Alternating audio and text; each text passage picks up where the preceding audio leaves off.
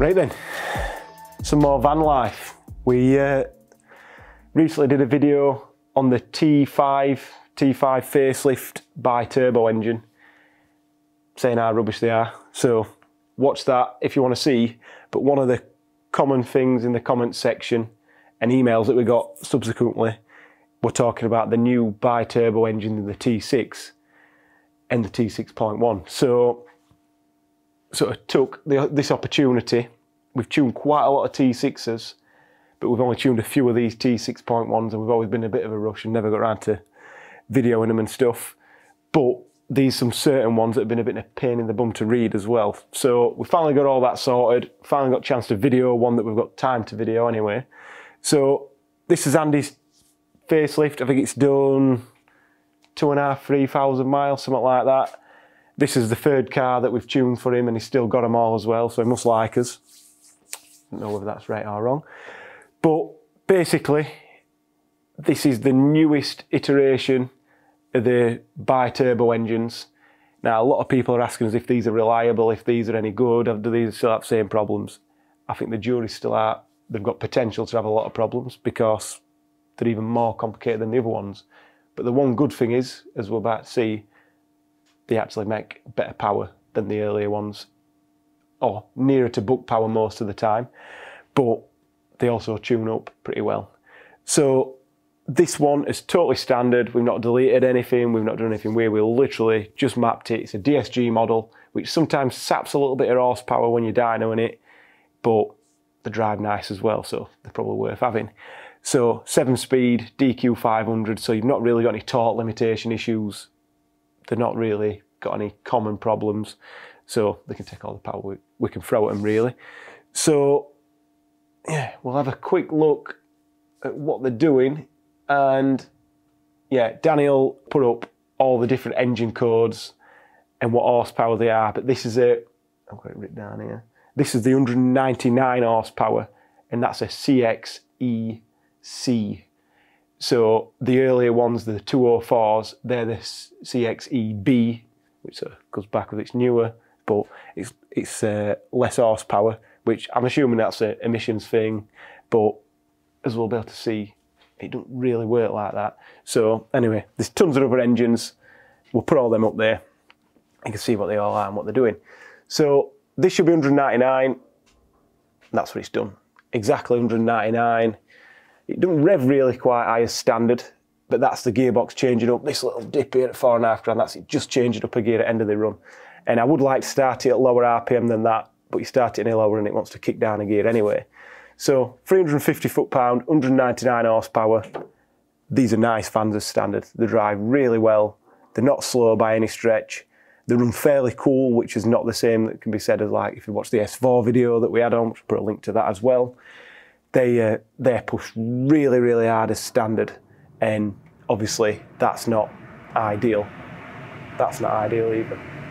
Just turn that off. You can see the inner sanctum of the dyno controllers. Some people like this. Just turn that off. So they're not bad. So we'll look at the tuned horsepower. It's not pushed ridiculous. So as you can see, this is what we've managed to squeeze out of it. So we've just done a really long pull after this as well, and the EGTs are getting a little bit hotter than we want them to get, but still not nowhere near as hot as the standard S4 we're getting. But I think we're probably pushing it a little bit too far to say we're keeping the emissions equipment, because if you start putting too much fuel in there, you're going to get soot mass, you're going to start blocking DPF, which between runs this is not getting blocked, but you can see an increase in the soot level, which it's not going to regen, it's not really doing any passive regen either, so it's to be expected. And I hope Mike's not trying to use my computer remotely, stop sharing. So 425 horsepower, 425 foot-pound, 258 horsepower. This will be a rocket on the road, but we need to see what the EGTs are like when we've got it back out and see. So I think, I'll just look at, I were happier when I was looking at the logs at this sort of power. So if we're sort of selling this to customers, I think we're going to probably be saying the mid 240s are where we want to be if you do near to standard power. So that's a more realistic estimate.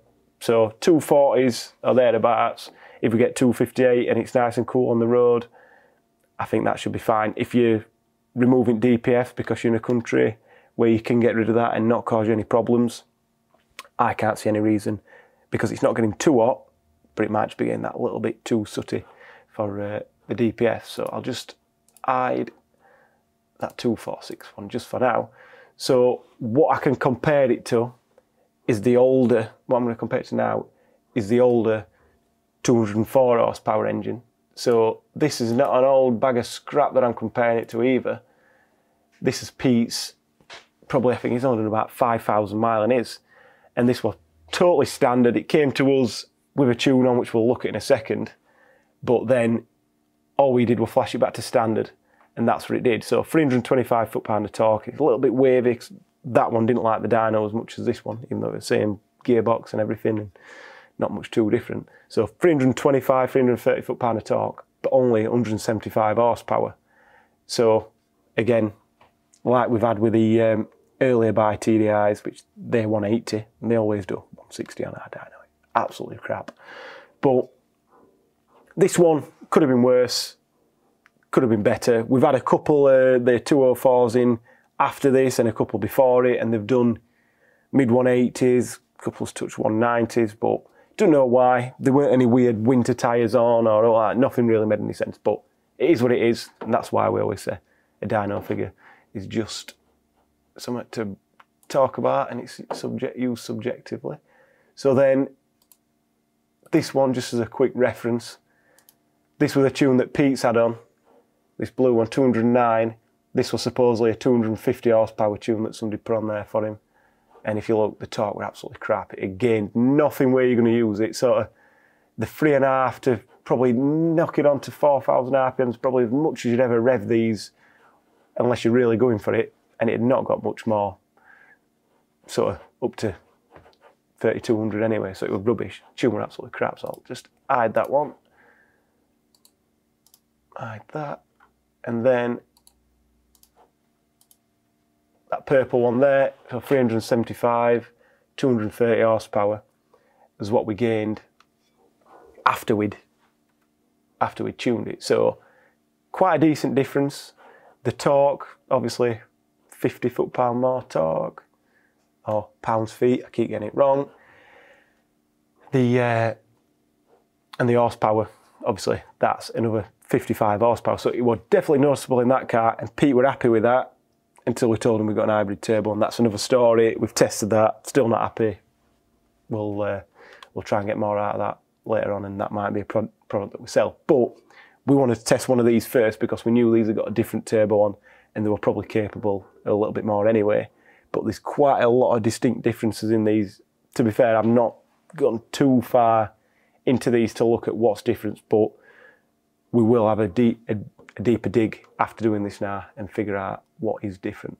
So I think I've probably waffled on enough. If we can try and get a little bit of something on the road, or get the customer to, oh no, that beep, we're gonna have to wrap this up all, be here ages. We'll cut to the road logs, the road videos anyway.